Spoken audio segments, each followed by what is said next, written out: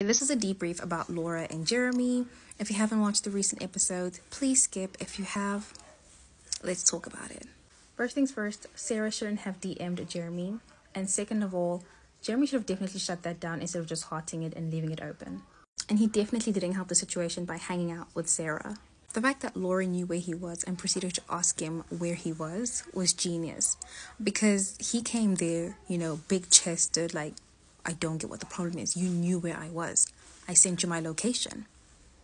Still proceeds to lie about where he was because she knew where he was based on the same location he shared with her.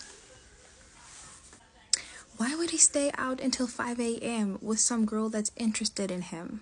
Talking about he stayed up all night talking to her in the parking lot at the bar.